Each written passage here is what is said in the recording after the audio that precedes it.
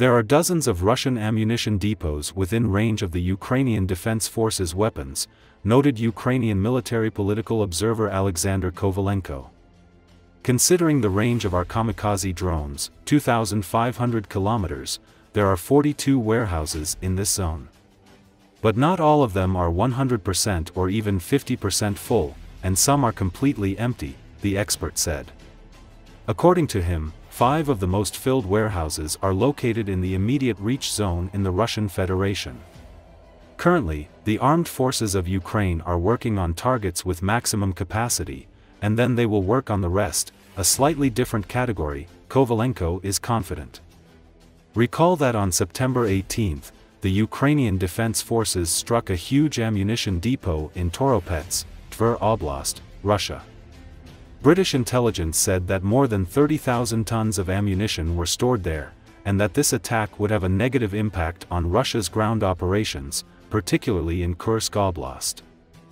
On September 21, Ukrainian fighters struck the Russian Tver arsenal in Krasnodar Krai and the 23rd arsenal in Tver Oblast. According to Ukrainian President Volodymyr Zelensky, the second warehouse contained tactical missiles and guided bombs. He noted that the warehouse that was hit by SBU fighters contained tactical missiles and guided bombs, everything that Russia uses for terror against our cities, our positions.